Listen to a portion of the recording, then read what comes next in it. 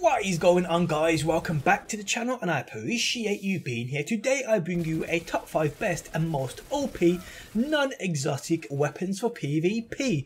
Now before we get into this list, people, if you guys would like to support the channel, hitting that like button truly does help me out for sure, and I do appreciate the support. Okay, so today I have 5 amazing weapons for PvP which do not include any exotics, so no Graviton Lance and no damn Vigilance Wing. Now the point of this video is to hopefully help people mix it up a little. PvP at the moment is just full of one or the other exotic pulse rifles. Many weapons on this list, if not all of them, are capable of outgunning both exotic pulses, so you may as well check them out.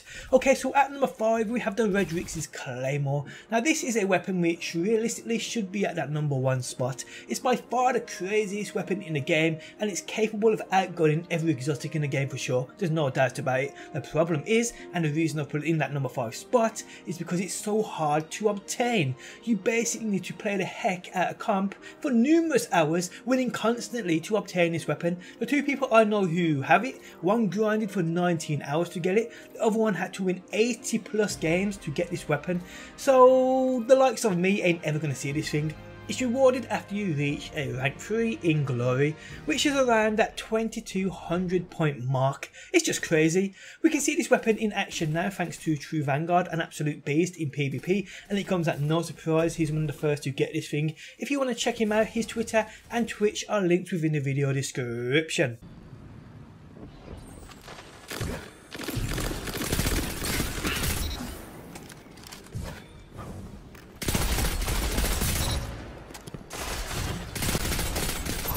Cora would be proud of you, Warlock.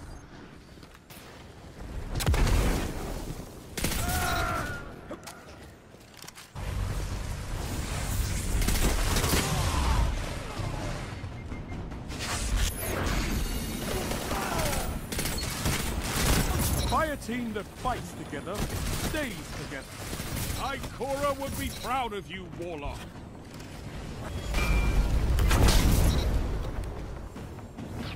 Glad this effort.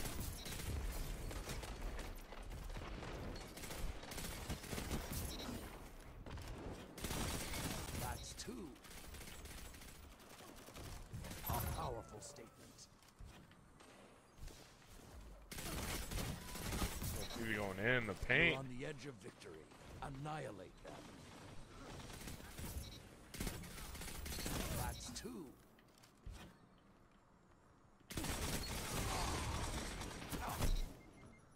Own advantage is yours.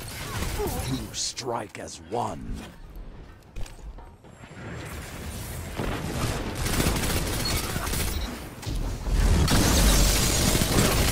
A powerful statement.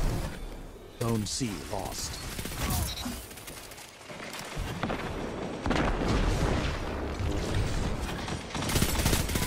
Your light is fierce, Warlock. Zone A captured. Zone advantage is yours. At 4 we have the Marine. Now this is a weapon awarded for the opposite of comp and glory. This you get for reaching a rank 3 in Valor, and to be honest it isn't too hard to get either. I unlocked it without even realising. Now once you reach that rank 3, Shacks will sell it to you, and it's as simple as that. Now I saw this and thought it's just going to be that typical pulse rifle which you unlock, you use once, have a bad game with it and either delete it or put it away in your vault. But for me it wasn't like that at all. I used it not expecting much because its stats ain't the greatest, having steady rounds and accurate rounds as well as head seeker. Like I said, I didn't expect much, but damn I was surprised. The thing about this weapon is, although it doesn't seem to pack a major punch, it kills so quick considering the weapon itself. I did find myself taking out so many enemies at once, popping in and out, ducking and diving. I actually liked it. Now I won't say it's the best because it isn't, but it's definitely a capable weapon for sure.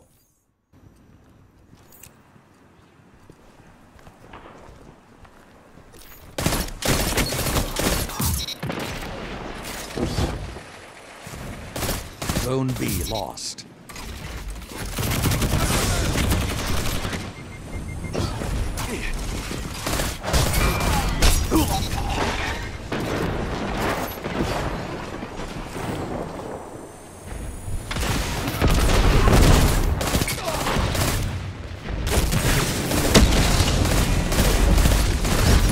Strike as one.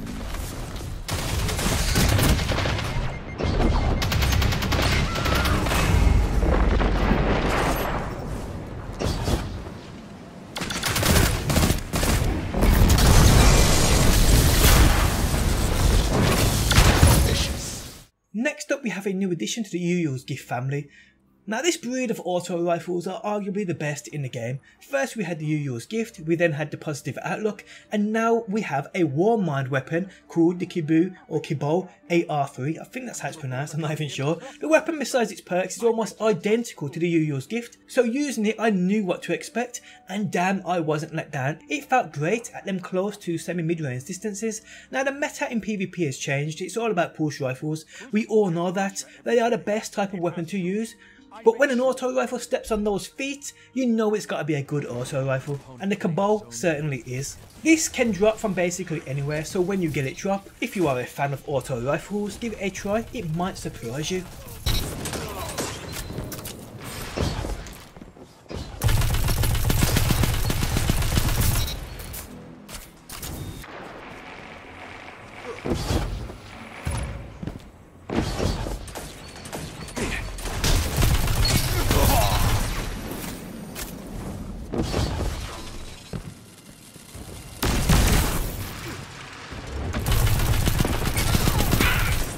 You're on the edge of victory.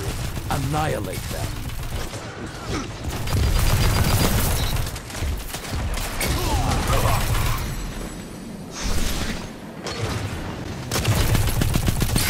You strike as one.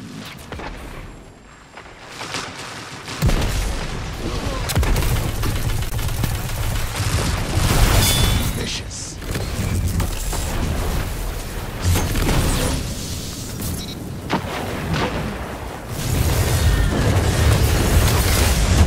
Even light can fade. You captured Zone A. Power play. Total control.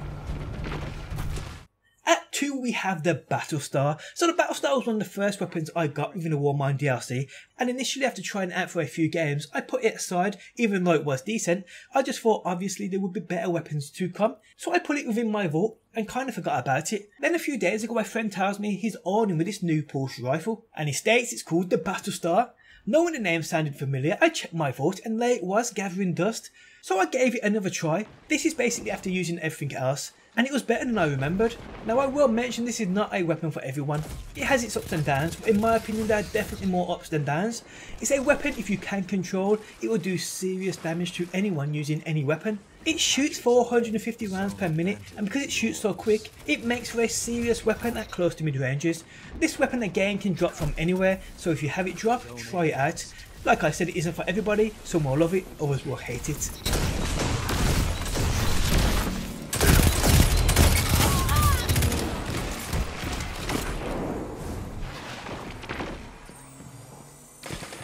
Zone B captured. Zone advantage is yours. And that's how you get ground. 2 down.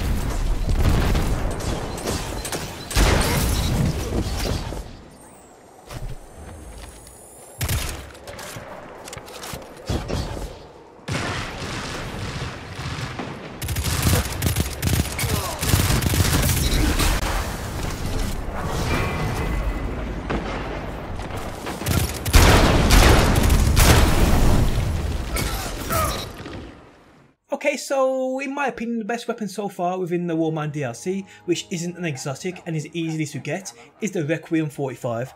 This weapon is just nasty in every way. It shoots insanely quick, it has great stability, great range, and just takes out everything so fast it's unreal. I made a video about this weapon of me using it live and I had so much fun, and you guys will witness a bit of that in a second. The perks on it ain't even that great either, but they just seem to fit. It has accurate rounds, steady rounds paired with Zen Moment. If you guys remember a pulse rifle from Destiny 1 called the Hawksaw, this reminds me a lot of that weapon. So if you have this Requiem 45, definitely give it a try. You can easily take out people using the 2 exotic pulses, the Graviton Lance and the Vigilance Wing. The Requiem 45 is a pulse rifle which can drop from literally anywhere in the game. I've had so many of these drop now I've lost count, so it definitely isn't rare. And with the current pulse rifle meta, I'd probably say this is one of the best weapons for PvP in the game, including exotics.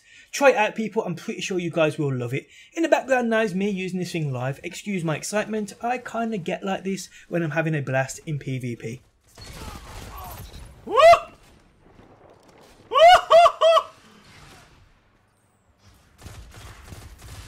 What can stop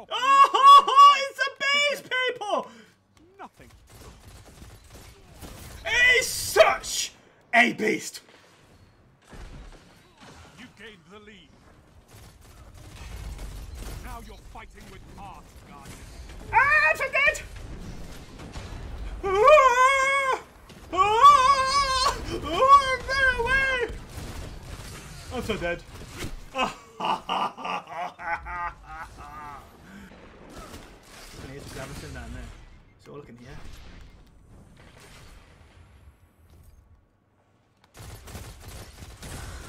Graviton that bitch! Graviton that! Now I'm dead.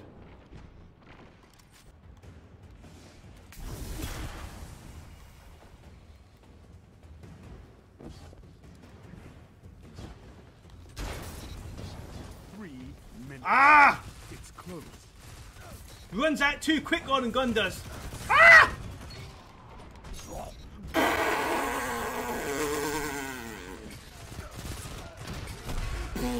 Did you guys see that coming there? On that note, guys, I am out. These were, in my opinion, the 5 best Warmind DLC non-exotic weapons for PvP. If you guys use anything else found within the Warmind DLC, let me know what that is. I'm aware there are still weapons I may to try out, so if you have a suggestion, please let me know down below. Guys, I hope you enjoyed the video. If you did, leaving a like truly helps me out, and hopefully people, I will see you on that next one.